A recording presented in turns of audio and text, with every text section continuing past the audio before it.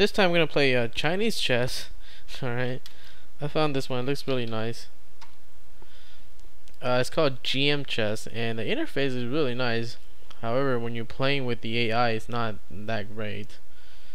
So let me play with the AI here. It says fight to AI, and I like this better than the Roman chess. Okay, the Roman is okay, but not as fun as this one. And when you play with the AI, it's not as fun because the AI is pretty bad at this game.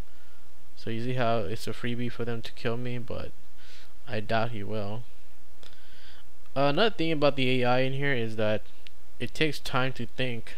I mean, come on now. I'm not sure if it connects to the server. I doubt it.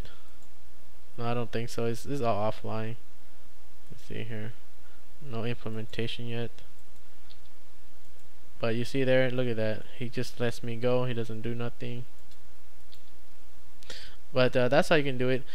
What I recommend this is if you have 2-player, locally, then you can play it like that. If you go here, it says free play, and then you can have 2 players playing this instead of playing the AI. The AI is pretty stupid.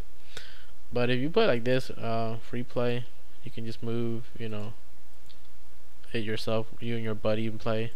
It's much funner that way.